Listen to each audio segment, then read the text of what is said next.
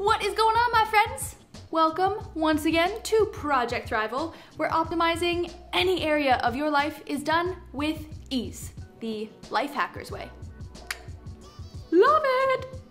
Have you noticed a lot of the productivity hacks out there tell you exactly what you should be doing and when?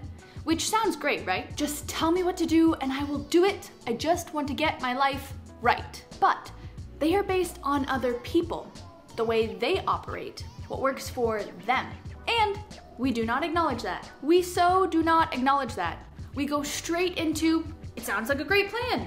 Just look at the person that's advocating for it. They are obviously successful. Well, more successful than me anyways. Thusingly, if I replicate exactly what they do, I will have what they have. Except, have you noticed how infrequently that ends up working or yielding any useful results? When you try to fit into somebody else's prescribed perfection formula and you can't pull it off, you wind up going into self-judgment and criticism, and then the gloriously pervasive self-doubt creeps its way in.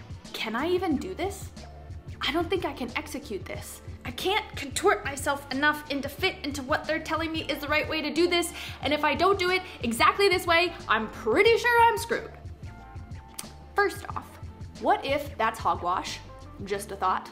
And second off, we are all different. We're living different lives. We have different MOs, different priorities, different schedules, different cycles, different mindsets, different targets for what we'd like to achieve in our lives. And that's okay. Once we stop trying to replicate the precise way that somebody else has found their version of success, and we start looking at what would work for us, and we start getting curious and asking questions, then we can start to craft these systems and life hacks that work for us, instead of continuously fighting against ourselves when we keep trying to fit into somebody else's world. What if it was about learning from each other, seeing how somebody else uses a hack, incorporates it into their life, and then looking at how you could do that for you? Even if you end up doing it exactly the same way that somebody else does, but what if you just started with a different intention? What if you were oriented towards finding what works best for you? Then your entire experience of incorporating that hack into your life will be different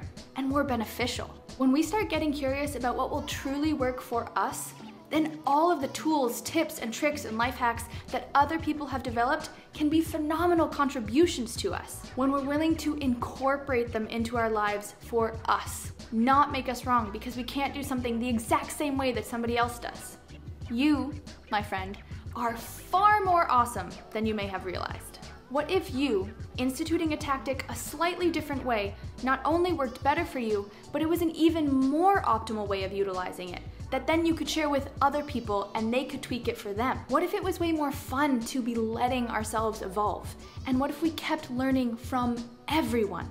Everyone includes you. Got you there, didn't I?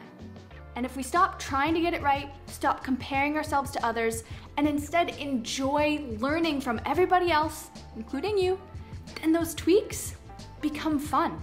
And it's this natural evolution where you actually get to enjoy finding things out as you go.